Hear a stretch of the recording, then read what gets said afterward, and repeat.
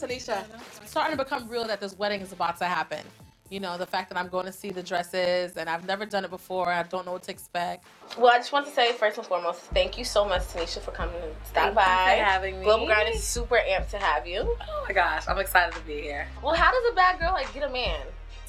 You know what? I think it's about not being bad in your relationships in terms of like having respect for yourself. And you know, I've always been, look, I don't judge. Listen, I don't give a damn what you do. Your privates or your privates. That's exactly what that is. You know what I'm saying? Your bedroom is your bedroom, but nobody wants to settle down with somebody that smashed all the homies. Right. So I think that worked in my favor. And you know, I grew up in Brooklyn. Word does get around. Mm-hmm. So he knew I was one of the good ones. You know, I could cook.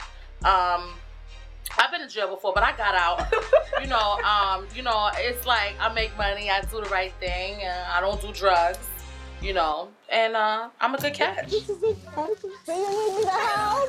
No, wait! Put your arms up straight, like helpless, like this. Come here. Wait, put your arms up. She's calling me Put your arms straight up. Okay, so once you get the man, Yeah. how do you keep the man?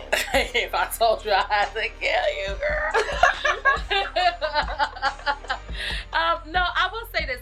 You know, how to keep a man is, for me, it's just like, I think it's like always thinking outside of the box. How could you spice things up? I'm very, very spontaneous. And I'm open to a lot of things. Sharing, whatever. Yeah. We've never done it, but I'm not gonna keep it. What you want me to say? No, I'm serious. Like I'm gonna keep it G, because that's what I do. If he wants to bring another woman in the bedroom, I would not be opposed to that. That bitches, and I know y'all hitting him up DM, I'm gonna come after you. Because what I don't know about, yes, I will hurt you for. But if I know about it, we good money. Clive, wake up. Let me ask you a question. I'm only going to ask you this once. Get up. Get up. Get up. Get up, Clive. I'm not going to touch you because I don't want to go to jail. I'm kind of crazy in the bedroom. I like a lot of rough things. Yes, and it takes a while for me to let all that out, you know, so I got to be sure you're ready for it. Like whips and chains? Well, no, I never use whips and chains, but I'm not opposed to that. But I'm into the rough stuff. You know, you can slam me. You can slap me a little bit. Don't slap me too hard. You can call me a bitch, but if I hear a little bit too much bass behind that, we're going to stop and start fighting. Okay. Yeah. You like to be choked?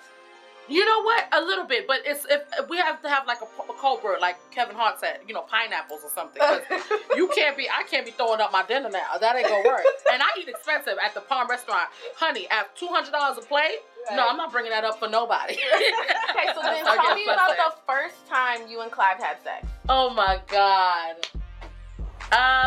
The first time we had sex I was at work. I was trying to leave. I was taking out the trash, and he came and kissed me. And you know, we was already dating, and one thing leads to another. And you know, I was off my shift, and I went back in. Yeah, that's it. In the bathroom. In the bathroom. Yes. So, that's the best place. Duh. I'm glad you're on it. You know. Listen, I'm sorry. I keep all this stuff hidden, but yes. And that wasn't the weirdest place. Clive and I we're very adventurous. You know, rooftops, hospitals. Yes, when he was sick. Listen, you gotta get it in. You gotta get it in. I'm keeping it real. I'm sorry. Keep it 100. I am. Hey, it's Tanisha from Tanisha Gets Married on Oxygen, and you're watching Global Grind TV.